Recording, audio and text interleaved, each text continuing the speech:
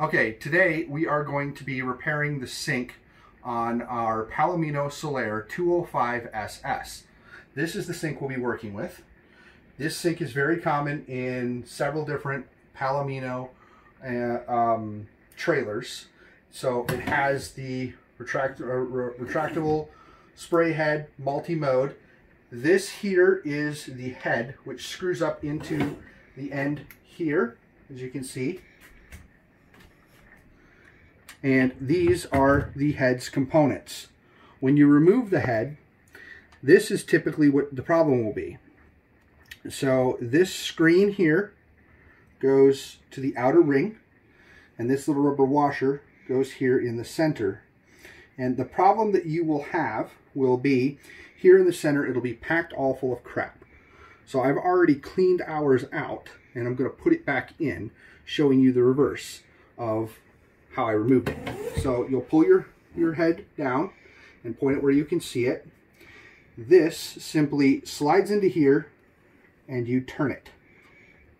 Now, once you get it to a certain point, you can't spin it by hand anymore. And starting it is not possible by hand either. So you'll use a pair of tweezers gripped onto it like this.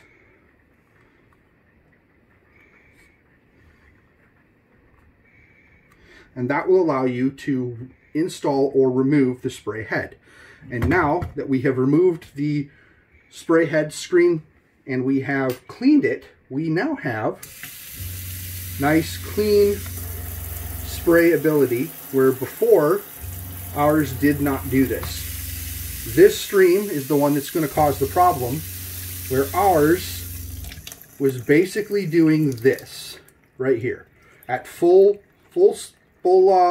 on. This is all the flow we were getting from it because it was packed full of crap, where now we get a nice solid flow stream just as we should.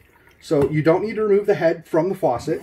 You simply need to spin this section here out, and once you've spun this out, you can clean the debris from the inside of it and then reinstall it. Very simple to do. Hope this helps you. Have a good day.